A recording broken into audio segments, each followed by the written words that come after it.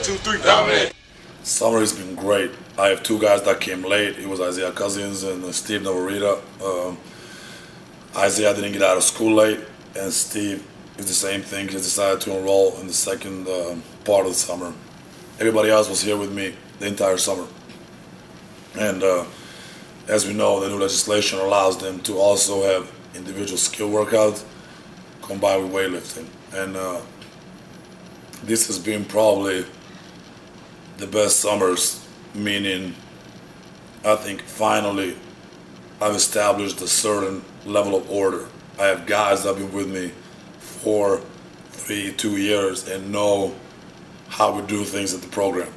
They know that if they come here, I tell them on their visits, if you're on time and you like to work hard, we're gonna have a great relationship. And Coach Kruger does the same thing. So we're on the same page.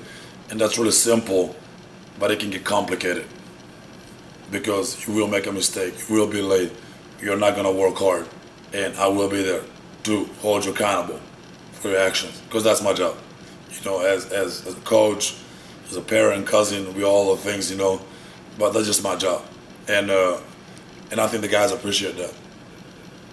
This is the foundation. This is where I build the foundation for the year. I mean, started in March, April, and the summer is really when the new guys come in and jump on the train, get on the wagon with us, because we have been moving. And I know it's been disappointing seasons. We haven't worked any less harder because we have failed to succeed in games. You know, I don't feel that, you know, we're working harder. I think we are more efficient. We're becoming more efficient, and we're maximizing what we have every day.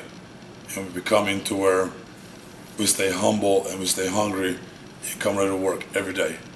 We can do that. The teams that can come ready to work every day and get better now, when there's no one looking, when the media is not on your, you know, watching our every move. You know, we have a test every week, twice. Test being a game. That's why I like sports. Right now, there's nobody really looking, but this really shows later in the year, because you can be a toughness, obviously beyond just physical ability and movement and core strength and all that.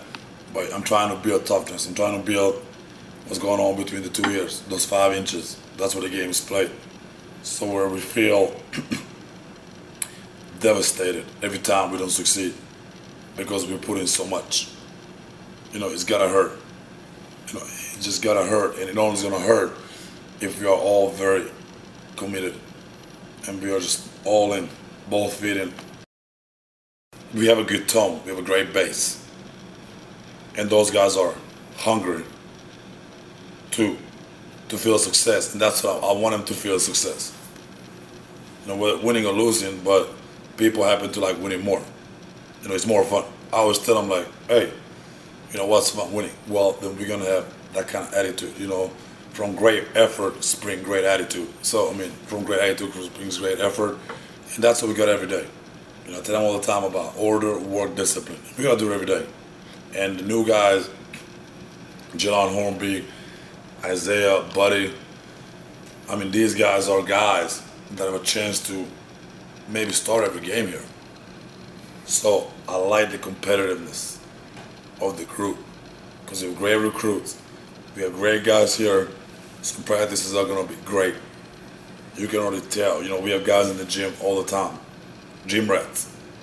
We have gym rats. And that pushes guys that maybe weren't come to the gym before because they were comfortable with the situation to get out of the comfort zone and push themselves.